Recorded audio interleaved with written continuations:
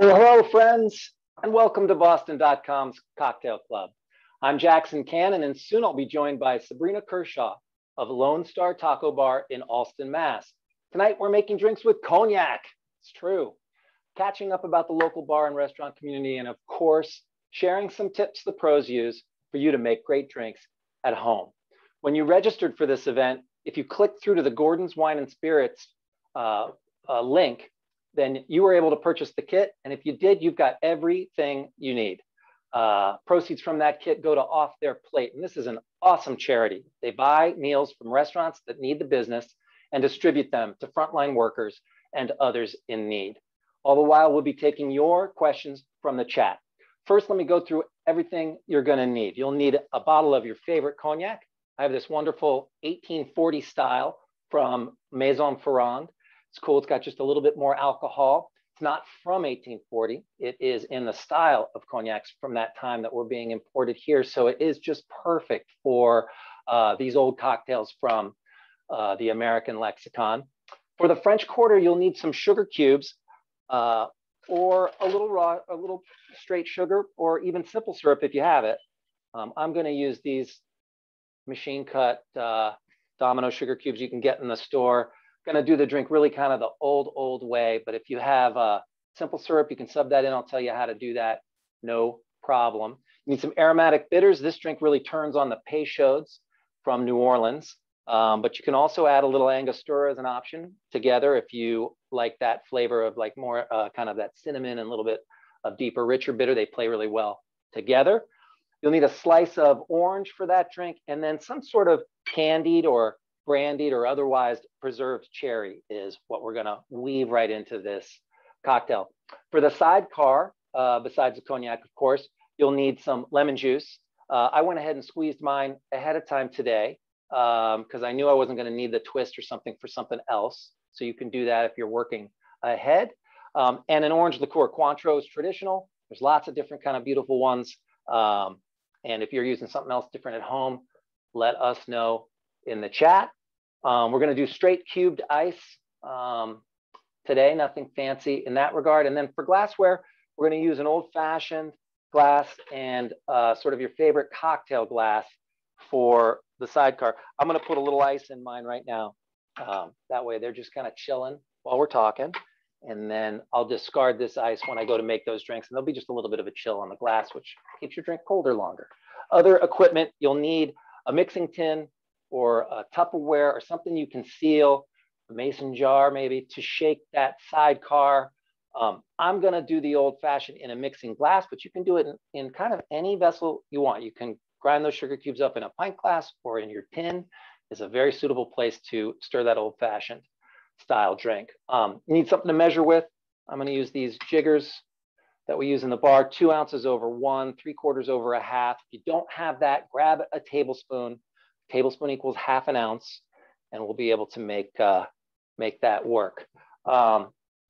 Tweezers or tongs are good for moving stuff around. We're gonna be using our cutting board to prep one of our garnishes. A couple of questions from registration I want to answer real quick. Victor asked, will you let us know in advance what the ingredients are so we can have those to make the cocktails along with you? Well, Victor, when you registered, there is that link out to Gordon's to buy the kit. But right below that are both of the recipes as well, if you just want to peruse those to see if you have that stuff. Also, if you go to the link at Gordon's, it has the full list of ingredients there. And you might say, oh, I have that, I don't have that. All those things are also available a la carte for delivery or pickup at Gordon's as well. Cynthia suggests that we do a cocktail club pub crawl. I am in 1000% this summer. Can't wait to visit in person all of these bartenders we've been making drinks with virtually this whole year. And last, Jacqueline writes, Mom sent this to me. She read it in the Boston Globe. Well, Jacqueline, Mom is always right. And so very glad that you're joining us here as well. Well, without further ado, Sabrina Kershaw has 17 years behind bars, both in New Hampshire and Boston. She was the first Speed Rack Boston winner in 2011, has been a volunteer for that amazing charity ever since. She's an alum of the highly competitive Tales of the Cocktail Apprentice program, and for the past 6 years has been behind the stick at Lone Star Taco Bar in Allston. If you'd like to support her directly by hitting the tip jar, her Venmo credentials are in the chat. It's Samboozles. Saboozles, sorry, no M. She's an excellent bartender, a friend. Hope she forgives my Venmo misstep. Welcome back to Cocktail Club, Sabrina. Hi, thank you so much for having me back. So good to see you. How are you? I'm great.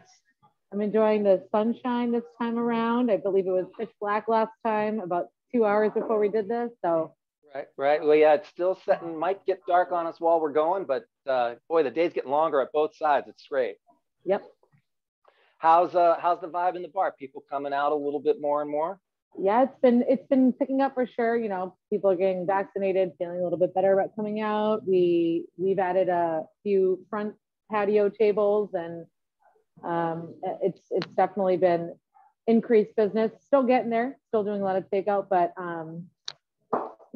getting those takeout cocktails going too is great. So I love that. I can't wait to come by for a few Dallas tacos and a margarita to go. We got you anytime. Oh, I'm so glad. Well, tonight we're not making margaritas, making cocktails with cognac. Are you into it? I'm super into it. One of them's kind of a variation of a margarita, right? Yeah, I mean, it's like lives in that kind of realm. If you think about drinks as families, you know, it's probably if somebody likes a drink like a margarita or a daiquiri or something like that, this would be the cognac cocktail for them, the sidecar that we're going to make later. And if somebody's into bourbon and whiskey old fashions, boy, this French Quarter's, I think, really going to hit the money. It's an interesting one for me. It calls up all the different little things that you can do, right or wrong, and sort of gives you a chance to.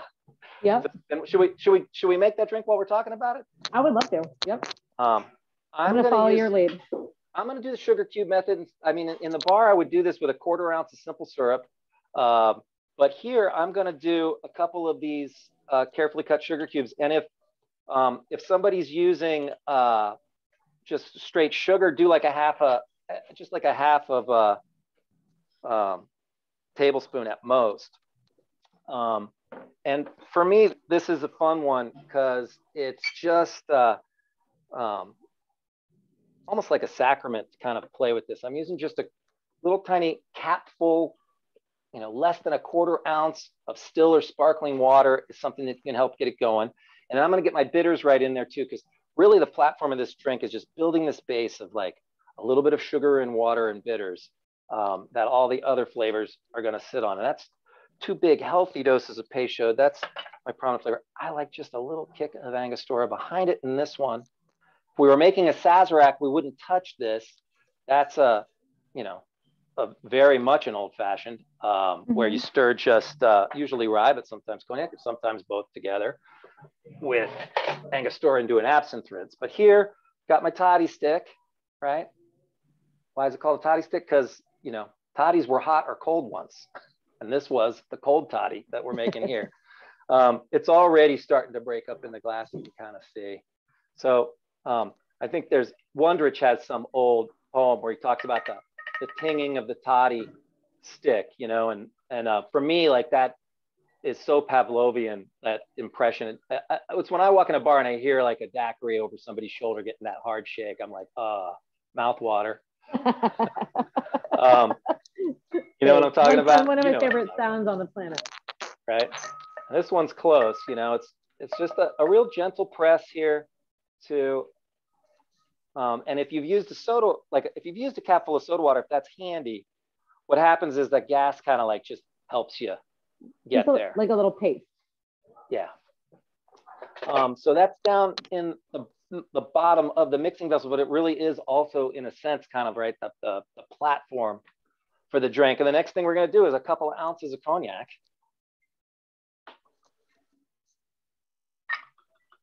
And then I always take a little step here before I add ice again, because these bitters are made of alcohol, and of course the cognac is an alcoholic beverage, and sugar just doesn't want to go into them, and especially won't want to once we drop a bunch of ice in there and start to chill it. And so I go around and around in here just a little bit, just kind of making sure that I got the sugar. And in this case, I did. If you see a lot of sugar granules in there, just keep stirring. They'll be, oh my, I just got a whiff of that. I just held it right in my face when I looked in it. Me too. Okay. So I'm just gonna let this marinate for just a split second. I'm gonna cut myself a slice of orange. And the way I really like us to do that, most of you have been on know by now. I'm gonna take kind of just the end off the orange here. And I've got a little cara, which is just a sort of fun other flavor. And I have it, I like to do that when it calls for orange. I'll use a cara, or I'll use a tangerine myself, being originally from California. Then you just kind of pull straight down, get a couple of really easy to see slices like that.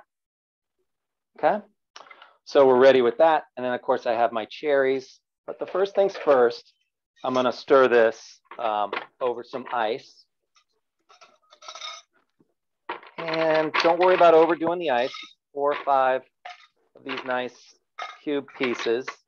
You're gonna add a little more water this way. It's gonna chill the drink and help incorporate everything. And then just giving that a nice little swirl. And if I could whistle, I'd whistle.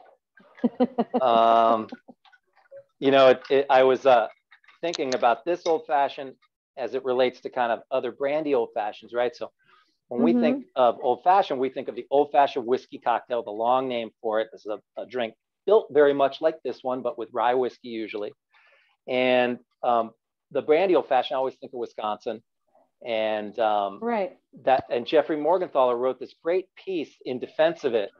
And I love his writing. I love his opinions. And I probably share like maybe 60 or 70% of them. I think I like it when I disagree with them as much as when I agree with them. But he did this full-throated defense for like smashing all the fruit up. But we're not doing that this way because this isn't his show. I just don't like that version where I don't like chewy drinks. I don't know about you, Sabrina. I don't like chewy drinks either.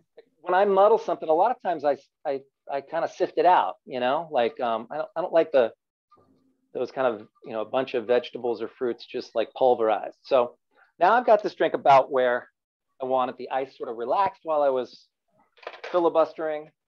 And I'm going to take my glass and chill a little bit. I'm going to get rid of that one. I'm going to load it up with some ice.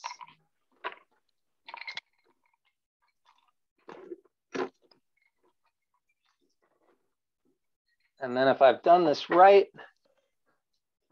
this drink is just going to kind of pour nice and easy, like I'm pouring a ribbon right over these ice cubes. Exactly what this one looks like. Oh, getting very excited. And now we're sort of in this middle ground between like garnish as ingredient, you know, orange and cherry in an old fashioned, but maybe not obliterated into the drink. And so I'm gonna just kind of carefully place these in. Oh, orange slice. Now it's gonna start giving its flavor. And I'm gonna drop a cherry down in the drink right next to it. And then I'm gonna take the straw that I'm serving it with. If you're just gonna drink it straight over the glass, you can use the spoon that you stirred with. And I'm just gonna give this a few turns. And it doesn't take much to leach just a little bit of that kindness out of that cherry and a touch of that citrusy peel out of the orange. And the Peychaud's bitters are just full of like this sort of Seville orange flavor. And there we have. Give mine a twist. I like that. And a cherry, of course. Love it. And so there we have kind of this, we gave it a name, but it's really an old practice with a venerable old ingredient, French Quarter Old Fashioned. Cheers. Cheers.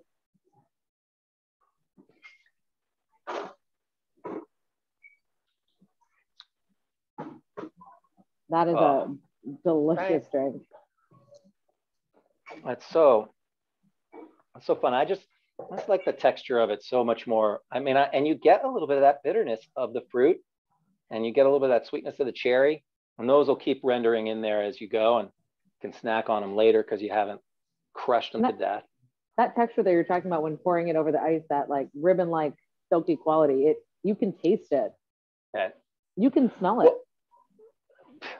And you get, well, yeah, and like, yeah, when you see it, like you feel it, even before you do all those things. It's kind of the cool thing about cocktails. And you know, it kind of comes down to like this spoonful of sugar makes the medicine go down, right?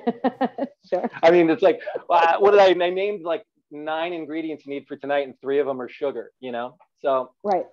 It is what it is, but it's funny in this context, as in a lot of others in food. Yes, it's bringing sweetness.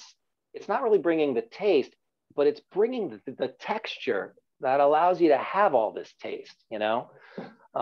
And so even like drinks that don't require a whole bunch of it, sometimes you find if the texture's not right, just that little tiny 1/8 of an ounce, a little dash of a few drops of simple syrup can kind of like just, and then suddenly you're tasting all the other things the way you want, you know? Yep. Absolutely.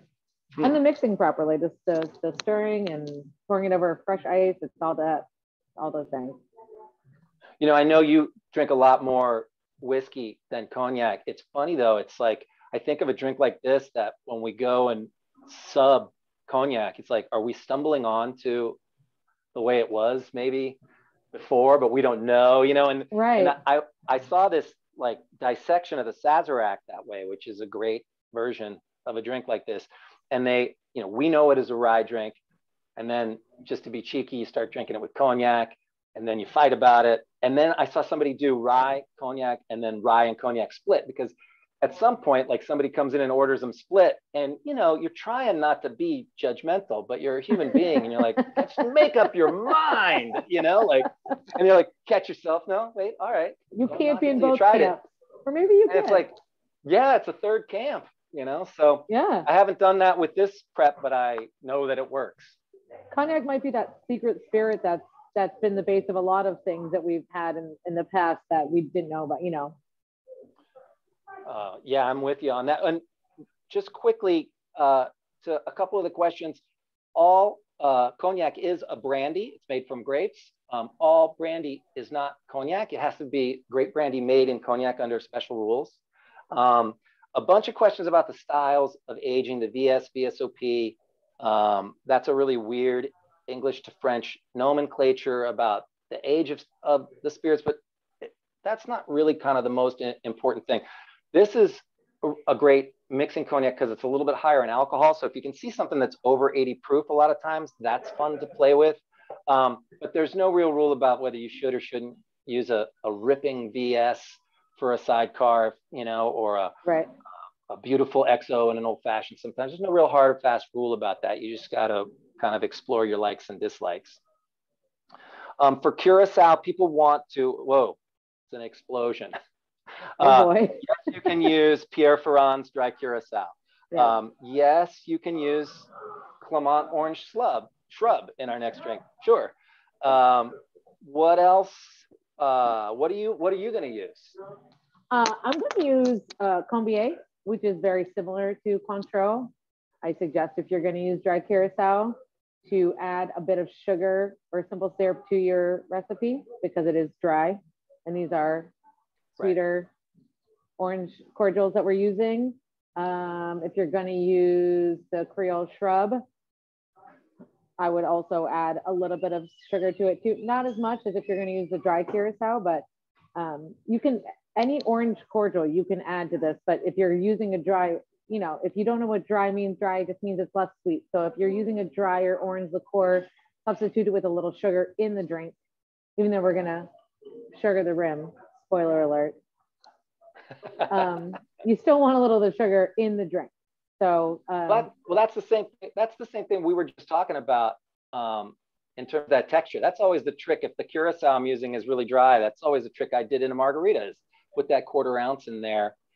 Same with this. If you like find the drink isn't like lush, you know, that can be just the thing you need. And if that's not your thing, if you really like a dry cocktail, then don't add it. It won't be as traditionally balanced, I'd say, but you can certainly use a drier orange liqueur and put no simple syrup in it. Fortunately, it just won't have the same mouthfeel. Fortunately, cocktails are kind of small, and we generally like to have a couple. So you get a chance to practice over the course of the weeks, like how you like it, you know? After opening those bitters, I never put them in the fridge, is answering another question from one of our friends. Don't need to be refrigerated. And then, oh, here's one. I think this is a little off topic, but I'm going to take it. Their grandparents are from Armenia and say the best cognac came from there. Their words, not mine. Were they liars? No, they might have been inaccurately using the word cognac, but I think we have 3 languages at play here. And if anybody else has ever had the exceptional brandies from Armenia, they know, yeah, they're banging. A little harder to get around here. Good value when you can find them. So no, they weren't lying, but they were just using a word a little bit inappropriately and calling it cognac. They might have said they like that brandy better than cognac. And it's worth noting that the cognac is like champagne. It's like saying champagne. Yes, there are many beautiful sparkling wines all over the world. American, there's cava, there's prosecco. Champagne is only sparkling wine from the Champagne region. It can only be from there. Cognac can only be from one particular part of the world. It doesn't mean that there aren't beautiful brandies, great brandies all over the world, but they cannot be called cognac unless they're from a certain place. I'm seeing another question just real quick. Sabrina, will you hold up the Combier that you're going to be using as the orange liqueur for our friends? And I'm going to handle yet another question. That's somebody's asking to use Grand Marnier, which we didn't talk about, which of course is a brandy and an orange liqueur already together. Yes. So yeah, your sidecar might go faster than mine. Who knows? Should we shake it up? Let's make a sidecar. Take us through it, like all the way. So I'm gonna actually I'm gonna start with sugaring my rim because I don't want my my shake and drink to sit in the shaker for too long. So I've already chilled down my glass a little bit. And you can rim this however you would like to. I'm going to do a half a rim. I took some of the lemon that we squeezed earlier and I made a little slice and I cut it like this. It's going to give it half a rim around there. And Jackson, are you using white sugar? I'm using a raw sugar. So mine's like in between the two. It's this this golden sugar. That's like a stage between white and raw that I've kind of sort of grown in love with. It's like a little pretty off-white and it's a little more floral than regular. If you can't tell, I'm at my bar right now. This is what we use to sugar our rim. So I'm just going to keep it. Love that. And I'm doing the same thing you are, sort of rolling just that one side a few times. Yep. And this is Sabrina, you do this because you don't know if somebody really wants to drink this drink with the sugar or not, right? And that way they have the choice. Absolutely. And I like it this way as well because I find that I like the sugar rim, and then at some point it starts going into my drink, and I don't want that much more added sugar. But if you like that much sugar, there's nothing wrong with that. But especially with the raw sugar, it's sugar granules. I just have to get the lemon juice.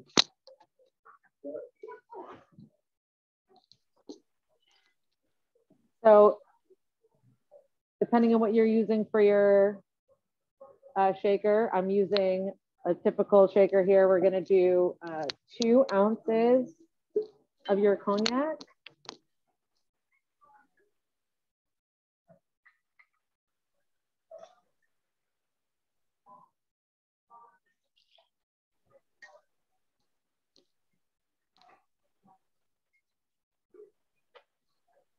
And then we're gonna do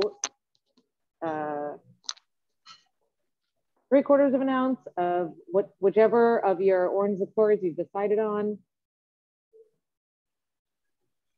We'll say I prefer to do the orange liqueur before the juice, especially if you're using something like a Combier or a Cointreau, because they are a little syrupy and the juice will help rinse out your measuring cup of your jigger. And then 3/4 of an ounce of the lemon juice.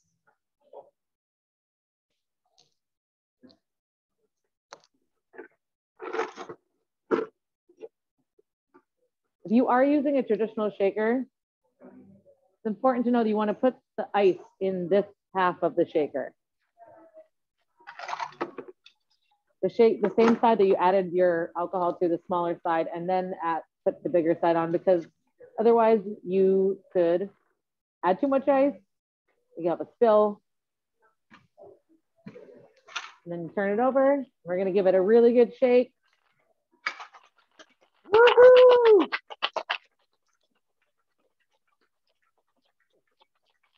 I don't believe we didn't get to shake together last time. Well, that's right. And the thing I hate about Zoom is it actually filters this sound out because it's repetitive. It's nice because you and I can talk to each other, but you shouldn't be able to. It should just be a cacophony of shaking sounds right now.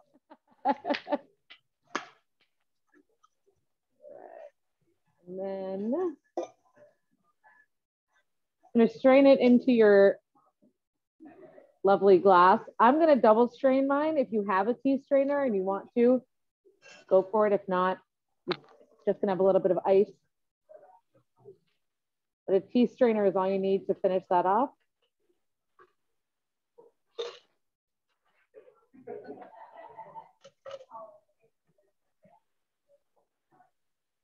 And ooh, I'm spilling all over the place here. It's a little full. That's my sidecar. Cheers. Cheers. Going right for the sugar. I'm going half and half.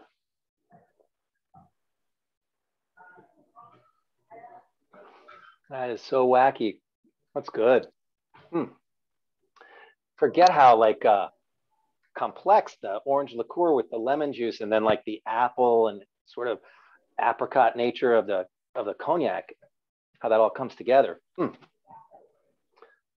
Oh. It's such a delicious drink that I don't think about often enough. Well, I think we think about like it's maybe one of its like hipper variations, like the Champs-Élysées when you introduce chartreuse into the mix,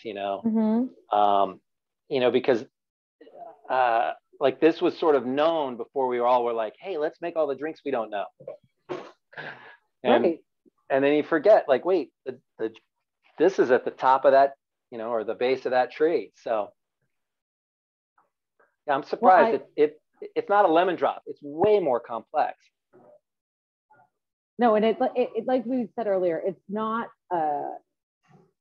definitely going to be the drink that you love if you drink a margarita or a daiquiri or a Collins. But if you are like, I think I like cognac and I want to start exploring, this is definitely the entry drink.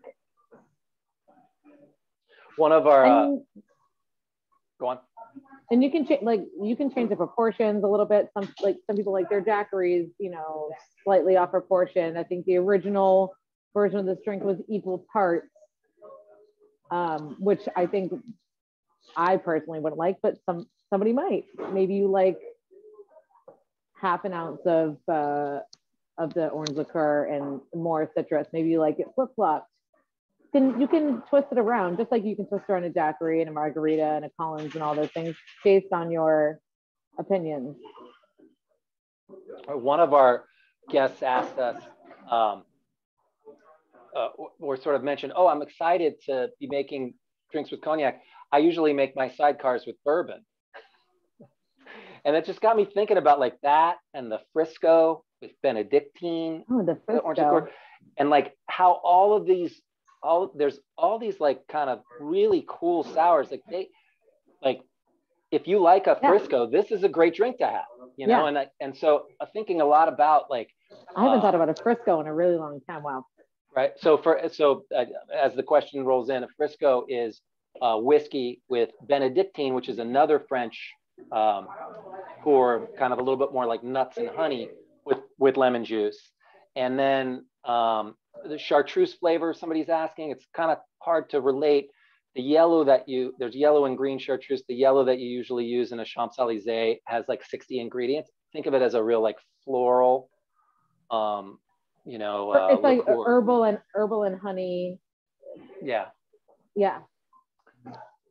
Green is more straight on herb bomb, like that's a flavor that's hard to explain. Yeah, those are. For me, it's always hard for me to explain the flavor of chartreuse. Yeah, it's like trying to sum up like, a book in a headline, it's kind of hard to do, Right. What else we got? Yeah, Benedictine, love the Monte Carlo. All right, it's our people. Does this spark any other ideas for like simple variations along those avenues? I think that's a lot of the good stuff. I mean, we don't usually use lime juice in this area, but I love splitting lemon lime on some of these things sometimes too, just to get one more weird kind of angle, like those old recipes for sour mix that are lemon, lime, egg, and sugar. Yeah, I mean, that's our house sour mix here is heavy lemon, light lime, sugar. Right. It is. I would do a lemon lime split. I mean, that's maybe heavier lemon than lime. I mean, like the original, like French 75 is kind of a riff, right? Yeah. It's a slightly tweaked, sparkling. Well, I would definitely drop an ounce of champagne on the top of this and call it a Royal Sidecar, or absolutely Sidecar Royale. Yeah. Oh, drinks are so much fun. Anytime you add some champagne to it, just add the name Royale to it. Hey, one of our students is becoming the master here. They said they split their cognac with rum. And that just reminds me of that whole avenue. That's the between the sheets. That is a between the sheets. Sort of, you start getting cognac, rum, gin, start figuring out like which one of those you interchange. That's a whole other landscape to go down as well, especially with the orange liqueurs and a lot of those, If anybody read the article that came along with this that I wrote about the sidecar, I talked about the cocktail bar that I worked at in 2007, Noir. When I first learned about the sidecar, I had no idea that it was a classic cocktail. It was just on our menu. And then I went to the B-side, which we all know and love. And they had the B-side car. But another cocktail on the Noir menu was Between the Sheets.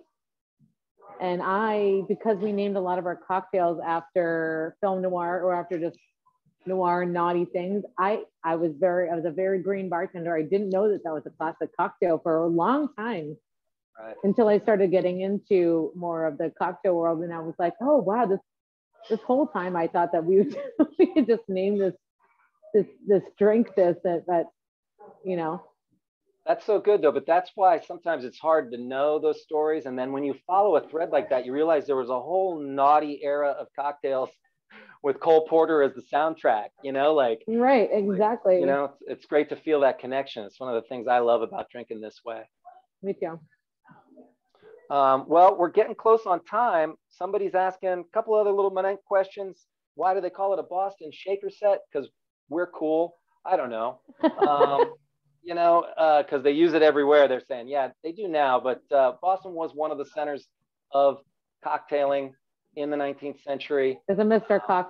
Boston cocktail book. And yeah, exactly. Well, and there was this whole period of time where like if a whiskey sour had an egg white in it, it was Boston. And so the Hawthorne strainer is actually named for the Hawthorne Cafe, which was on Avery Street. So I hate to say it, but just because. No, but they're from up here, even though they've spread around the world. Well, that's pretty much all the time we have had. All we have today. I want to say we've got some great shows coming up. Thanks for tuning in. If you didn't see Sabrina's article on Sidecar and other great drinks, find it on Boston.com. Her Venmo is Saboozles, and so is her Instagram. So if you're having trouble finding that article out there, pay her a visit, say hello, and you can link out to the story there. Join us next Thursday at 7 p.m., we're making sherry cocktails with Katie Hubbard. I'm so excited. But we've got lots of great shows coming up this month, including we're going to make juleps right before Derby. We're going to be making tequila cocktails on Cinco de Mayo. So please join us, follow us, like us. Make sure you follow the link from registration to Gordon's Fine Wine and Spirits to pick up the Boston.com cocktail kit. You'll be supporting their off their plate and getting everything you need for next week's cocktail club. Thanks, Sabrina. Thank you so much for having me again. I really appreciate it. You're the best. You're welcome anytime. And thank you all, friends. Cheers. Take care. Cheers.